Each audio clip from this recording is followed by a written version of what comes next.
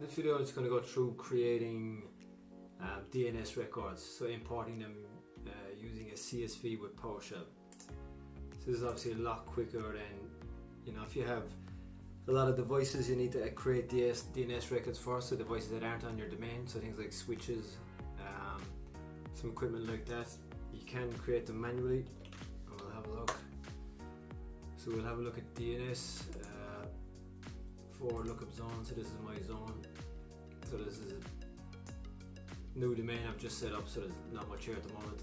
You can obviously create them manually. You can come in here, put in the device name, IP address.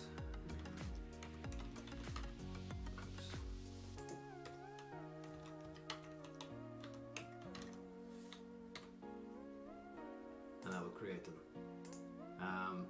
Obviously that's going to take a while. If you have 50 or 60 devices, that's not an ideal way to do it.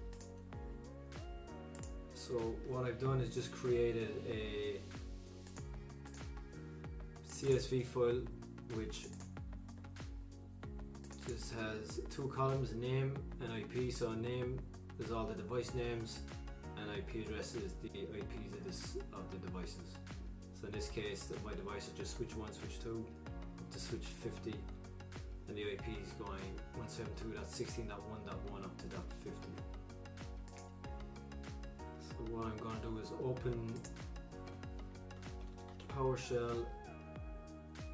I like the ISE version, run as administrator.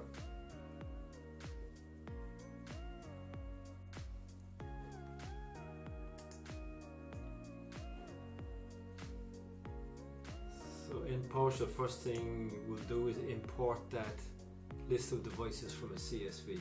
So I have this little bit of code saved.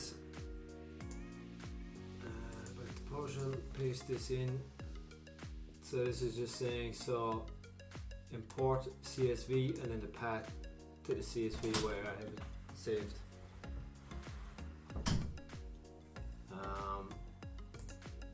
So I'll run that line, so that's going to import. I can now show what is in this devices variable. And you can see it's just pumping out everything in my CSV. So then using that, I want to loop through what was in the CSV and create DNS records. So that's what this piece is doing. So for each device in the devices array, we're going to say add DNS record name, device.name, the zone, which is my DNS zone, IP address, device IP, taking those two variables from the CSV import. So we can go ahead and run those lines.